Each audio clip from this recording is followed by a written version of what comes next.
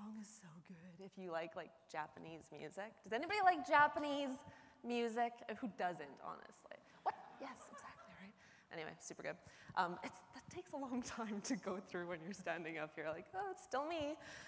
Cool. Well, thank you for that intro, Michael. Love you. So we're talking this morning. Hopefully you're not super hungover. It's a pretty good turnout for it having been a party last night, like pretty solid. We're going to talk about words and how to make your words sell, which is a good thing, right? It's a good way to start the day. We're going to talk in particular today about how to be specific.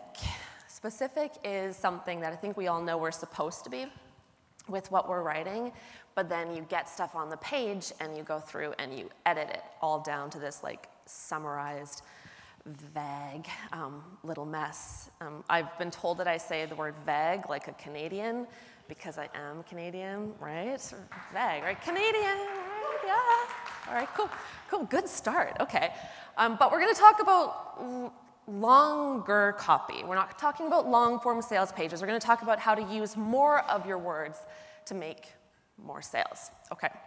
So I talk about this a lot, about getting specific and actually using more words than might be comfortable for you to use, than the marketing team or the boardroom really likes to see.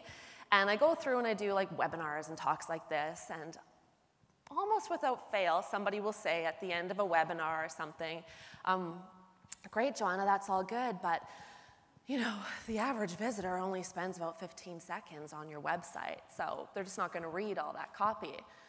The average visitor spends 15 seconds on your website. People say this. People tell me this, and I go like, so, I'm not trying to convert the average visitor. Are we trying to convert the average visitor? Has converting the average ever actually converted anybody ever throughout history? And now I don't blame anybody or the guy who tries to derail my whole presentation for saying things like that, because he comes by it honestly. I think we've been hearing for a long time from some very smart people. We heard about Jacob Nielsen yesterday, very briefly. No disrespect to the whole UX world. I'm from a world where I have to sell things or I don't have a job anymore. So, but what people hear is often things like, you know, you've got 10 seconds to leave an impression and tell people what they'll get. That's like 10 seconds to leave an impression and tell people what they'll get. Just, wow, 10 seconds, what am I gonna do with the remaining like 9 seconds? Wow, that's all I have to do with my words in 10 seconds? Like, we're asking a lot. We're asking a lot of copy, which is actually your online salesperson, right? What else is going to sell online except your words? Outside of saying, well, we have live chat. Well, good, okay, then why do you have words on the page at all? We know we have words on the page in order to get people to say yes to something, right? To get them to move on to the next step, to say whatever yes that is, to sell whatever it is that you're trying to sell. But we put these crazy, rules on there, so it actually didn't show my font, sorry, you didn't see that whole slide there. But we put these rules on it. When it comes down to it, copy either sells or it doesn't. It's not about 10-second copy. It's not about doing it as quickly as possible. The question is your copy moving people to say yes, or isn't it? What is a very simple way to measure whether copy is working or not. Not did it leave an impression, did it tell people what they'll get in 10 seconds or less. Those rules are harmful. They're very harmful, and we've seen that they're harmful again and again in tests. I'm going to show you some of that today. But what I know is that for almost every marketer in the room, the goal is to summarize. You're trying to say things in 5 words or less. You've heard words, you've heard like phrases about, 6-word headlines is a pretty common idea. You should have a very short 6-word headline, this 10-second copy kind of idea. And I want to ask you, how is that actually working out for you? How is that summarized copy actually working out for you? Is it working? Probably not working as well. And we look at and wonder what's not working. And I'm going to talk to you today about exactly what's not working. One sec, sorry. So dry. Okay. Now, I am not saying, when I'm talking about long copy, I'm not talking about, long-form sales pages. Like, This stuff, okay, Todd knows his stuff. It's nothing against a long-form sales page, but I'm not here to try to convince you to write long-form sales pages. There's a time and a place. I'm not talking about that today. I'm not saying long-form sales pages with red bolding and yellow highlighting, all of that stuff. What I am saying is to give your copy some breathing room. Allow it to actually do its job. I'm saying you should not make images do all the heavy lifting all by themselves, or cram every important message you have into a video in the hopes that someone will watch it. So these couple slides I'm going to show you, I searched alternatives to Basecamp, and then looked at the landing pages that came up for the ads, actual paid ads driven to these pages. And they're all, it's not like it's a random sample. It wasn't cherry-picked. Every single page that came up was trying so hard to not say anything at all, to be as vague as possible, to shove everything into images, into videos, into cramped little spaces. So I'm saying avoid doing the things that we think we're supposed to do, as if words are like ugly on the page. Words are supposed to be on your page. They'll actually help sell. So avoid doing this. Avoid cramming all of your copy into this unreadable lump. When people say nobody reads online, it's this. Nobody reads that. And by the way, you can't see it, but you'll see it later. But the point is, what we can see is there is a little lump of copy up at the top there. No one knows what's inside. No one's going to read that. And this is the big one. Do not summarize everything in as few words as possible. I'm going to show you why. I know you've heard throughout time, and you've been supported maybe in boardrooms, like for saying everything in as few words as possible. It doesn't work anymore. I don't know if it ever worked, but certainly, we're going to show you some examples.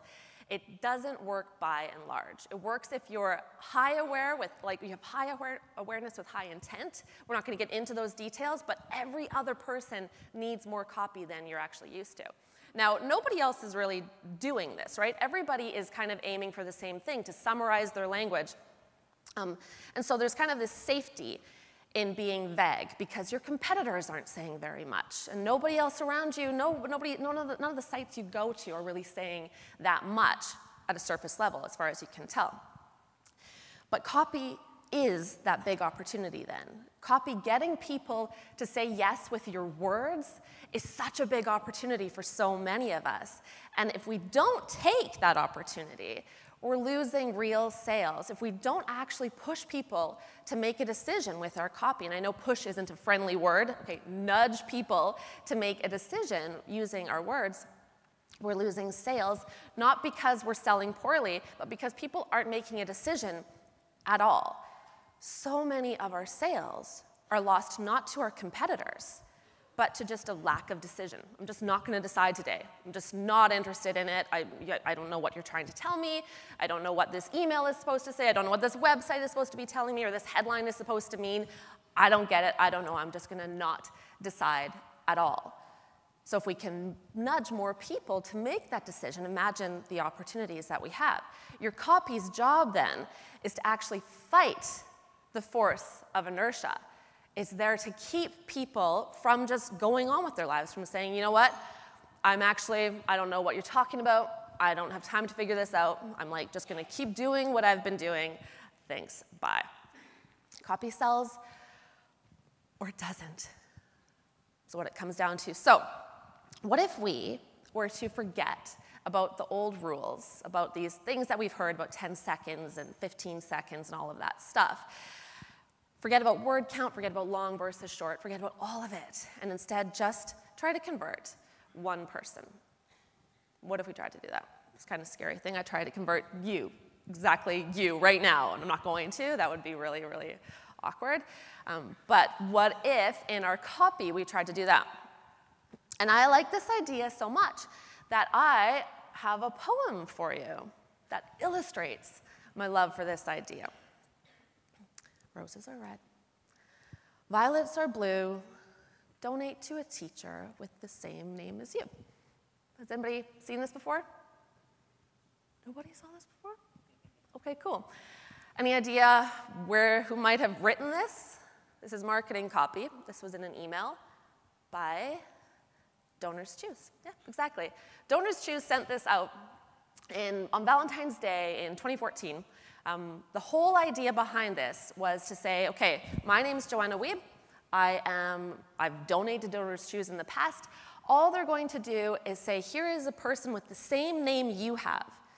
Donate to that person. What happened? So I get matched up with Mr. Wiebe, who teaches French, and he needs $68. That's it. I might not ever have donated to anything resembling French language classroom things. He might be in another country, I don't know, or another state at least, for me, another country. I don't know. What happened? The only thing that was going on there was my name was shown on the page with somebody else. That's it. There's just a match between our names.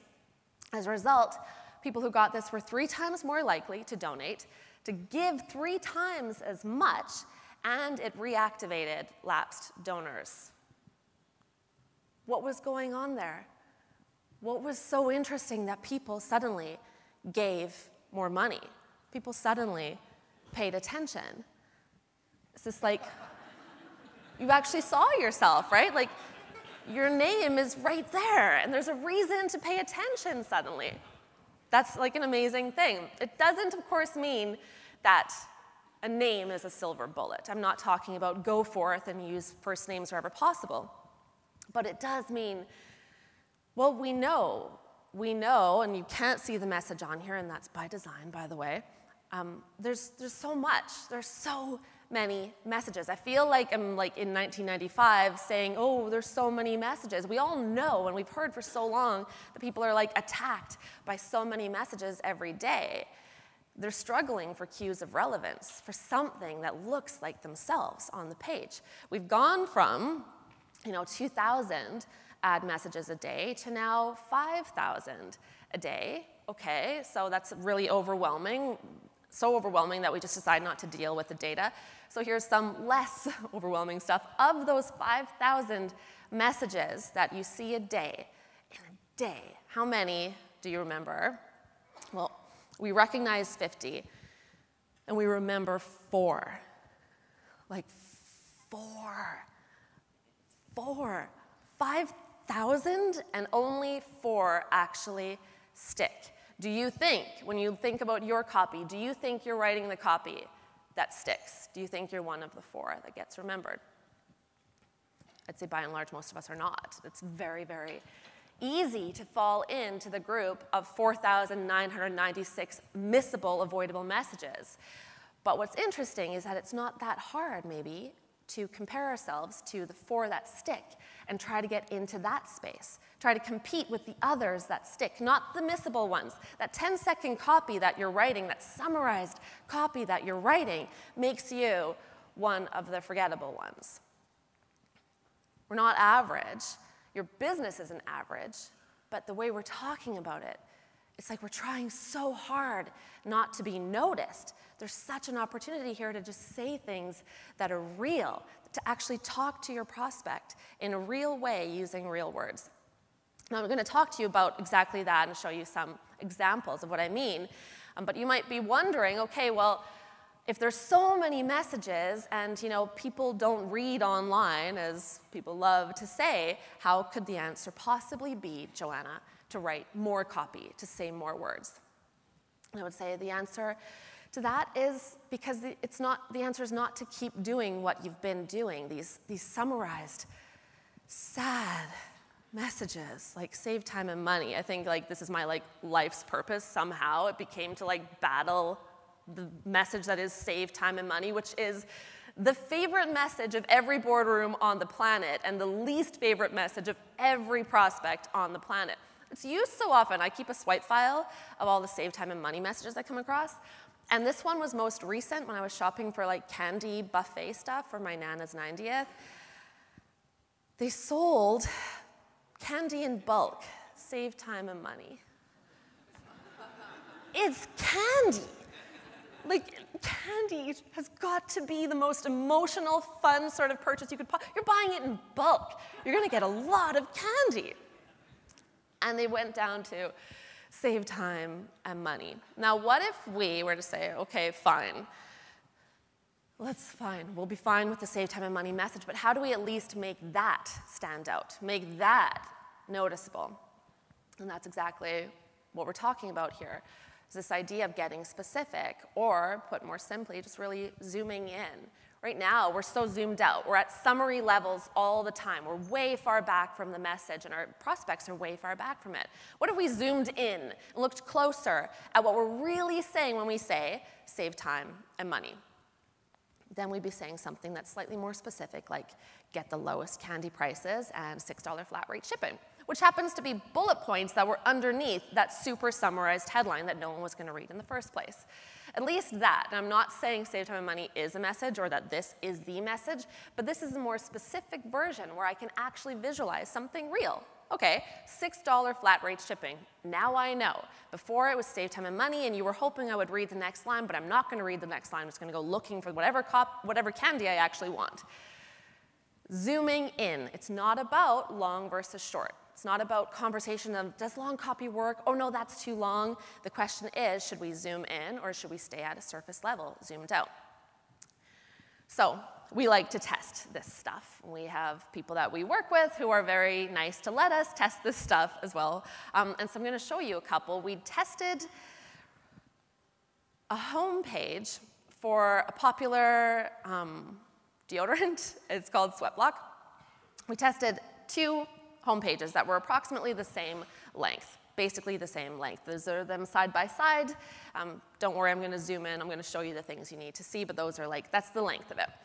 Variation B, which is the one over here on the right, simply zoomed in, right? We replaced the summaries with detail. So where there was a summarized message in the control, we were like, okay, what if we unpacked that and just really looked at what that actually means, like how could we get specific with this summarized message? So the control would have a high-level summary like control sweat, stop embarrassment, and stop excessive sweating for up to 7 days per use. Okay, so right, most of us would look, okay, not tragic copy, and the subhead there has a little bit of detail. But what if we actually zoomed in on what that really looks like? What does stop embarrassment actually look like for somebody who sweats enough that they've landed on this page and they are now shopping for a product that will help them stop embarrassment? What does that look like for them? Control your sweat, wear what you want. That's more specific, right? We're not taking up a lot of room either. We still have very few words there, but now you can wear what you want. Possibly more interesting, we zoomed in on that actual pain and then stop excessive sweating for up to 7 days with just the dab of a towelette. So now I know what that actually looks like. I don't just stop excessive sweating for 7 days. Oh, wait, how? Oh, with the dab of a towelette. Okay. Another one, high-level summary, is up to 7 days of sweat relief. What does sweat relief look like? It's not my job as your reader to figure out what sweat relief looks like, and it's not your job to summarize it to this level, so we illustrated it. Get up to 7 days of dry high fives, hugs, and hoorays. That's sweat relief, a dry high five, raising your arms up, hugging people without fear that you're like damp or something. Real things that people were actually going through. And variation B, of course, beat the control, doubled paid conversions. Just by zooming in, just by adding a few more words to help people see themselves on the page. Okay, so when we do that, whenever you get a win, obviously people are like, okay, what's next? And we're like, great, let's do something even more interesting then. So what we had done to find those messages that I just read out to you is we'd gone through, and I think Momoko is going to talk about finding your message a little later. I think so. Yeah, okay, good. So I'm not going to get into the details of it, but we went, Sweatblock sells on Amazon. There are like 1,000 reviews of the product on Amazon. So we went through those reviews and we looked for really sticky messages inside those reviews. And when we were doing that to like find what the real pains are, what people were actually going through, what those specifics are that we need to put on the page to avoid summaries and help people see themselves on the page. So we had all of this great stuff to work with, all of these specifics. And so we said, okay, well, what if we like zoom in on the pain that Sweatblock is killing? What if we did that instead? So we ran a second test against the new winning control. That's the one showing over here. And what we really did is we tacked on something at the top of it. I'm going to show you that right now. This part here was added new. That was really it. Then we kind of like bumped the sweat block reveal down below. So our control had this pain-free hero where the product was the hero and this like benefit was the hero. And we tested that against a pain-filled hero where the prospect in their pain was the hero. There's no product yet. There's no product mentioned at all. And this is a scary thing for a lot of companies. This idea of delaying the product reveal on the homepage is like, we're not going to try that. Thanks, good idea. What else do you have? But we pushed forward because we had a winner in our back pocket, and we were like, well, just trust us. That one worked. What if this one works too? So what we did here is we actually used something called a PAS framework for copywriters. If you're not a copywriter, you now know this, problem, agitation, solution. So you open with the problem, you agitate it, make them really feel that, and then you solve it, and your product is the solution. So we use this, and this is kind of how it breaks down. Problem, agitation, solution. There's a lot of room there that's spent not talking about the product at all, talking fully about your prospect and what they're really feeling. We zoomed in on that problem and how it presents itself in real life. Like, it doesn't even have to be hot out. My armpits are always wet.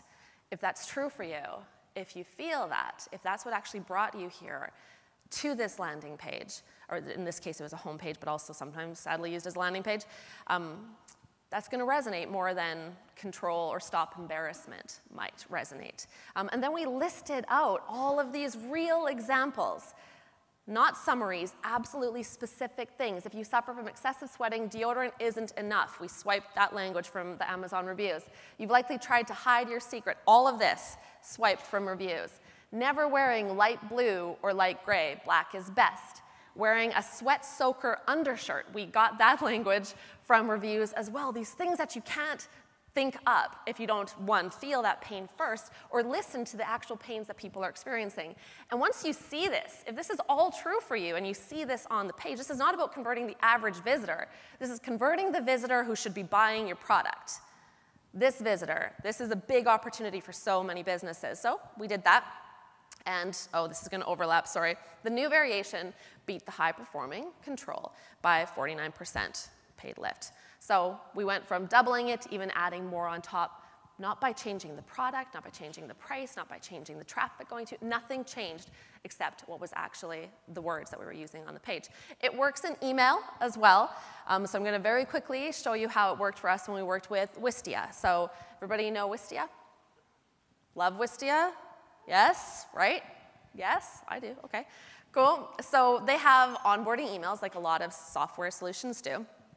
3 different onboarding sequences triggered by different activities based on where you are as a trial user. So this was an 8-email series. We tested ours against their control in HubSpot, and ours brought in 3.5 times the paid conversions. So pretty significant. All we did, we kept 8 emails. We reorganized them a bit so there was a better flow between them. But all we did was rewrite them. Again, nothing else changed. Just rewrite and then test it. I'm going to show you a control. I'm going to read it to you. And you can identify if you think it's summarized or specific enough. And then I'm going to read you the one that we wrote that we tested against it. So the first one here, you can see it. This is the actual email here on the left. And the copy I've just blown up a bit there. So customize your player. 18% is a lot. That's the improvement in play rate that Wistia customers see by customizing the color of their video player appearance to reflect their company branding on their website. It's that easy. Then there's a video. Get more plays on your videos by customizing your player colors. Okay, so you're a busy person, you are trying to run your business, or you're busy in your marketing department and you get this email. Does this stop you from continuing to do what you were doing before? Do you get it? Do you know why you should move forward? Do you actually understand anything? Or are you kind of like, wait, what's a player? 18% isn't a lot. What are you talking about? And then you stop reading. Kind of that, right? So I'm just gonna keep doing what I'm doing. I don't really know what you're talking about. And you move on. So we're like, okay, you guys do have a good solution here. You have something awesome, and they're just not getting it. So let's zoom in. what does 18% improvement actually mean? How is that a good lift? Zoom in on the video player. What are we talking about there? Zoom in on my life as your prospect. Help me see your product making my life better in real ways. We rewrote it. You will notice it is longer, but it's saying the same thing, just with more words. We saw 18% more people click play when we did this first name. We customized the color of our video players. That's all it took to get nearly 20% more views of our videos. The Wistia video player defaults to gray, which is nice, but gray. So why stick with gray when you can go with hot pink, or dollar bill green, or, well, Wistia blue? Take a look. Image shot. You can change a video's player color in 2 clicks in Wistia. Getting 18% more views is pretty major. Videos that used to get 100 views a day now get 118 views a day.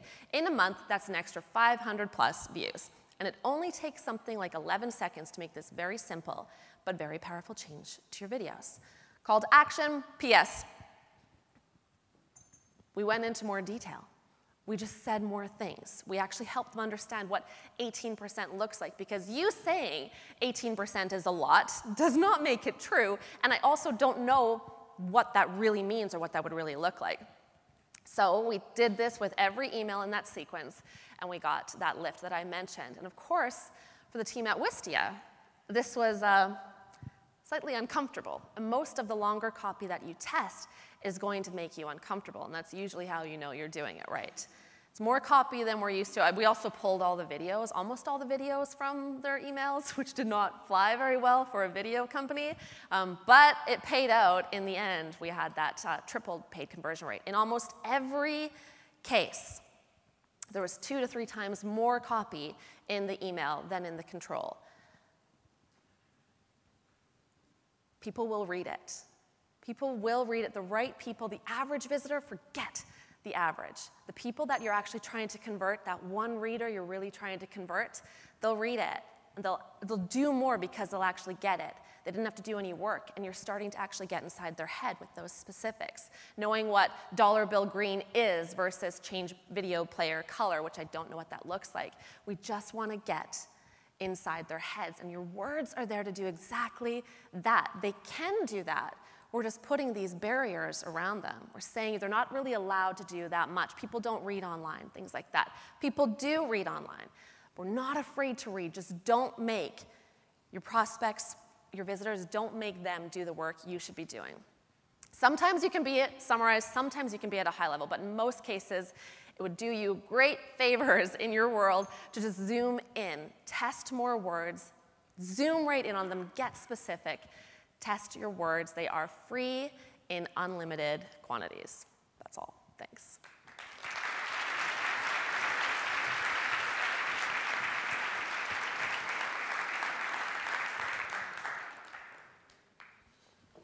Thank you very much, Joanna. We've got a little bit of time, just a couple of questions real quick. So there's one, I don't know if we want to do that. When you test, how do you know it was a copy that made the difference since the designs are different?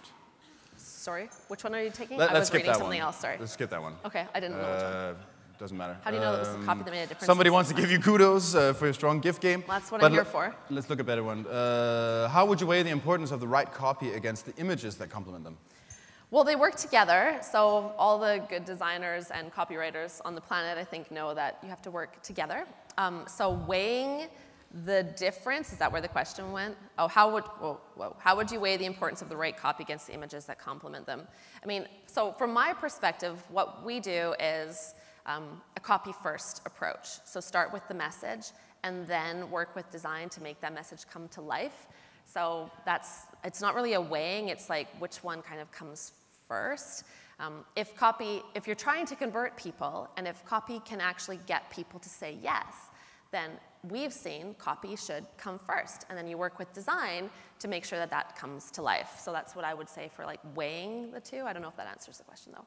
Yeah? Then in the words of Ollie Gardner, copy informs design. Ollie, nice. Thank you. Thank you very much, Joanna. Thank you. Oh, sorry. Thanks. It was a pleasure.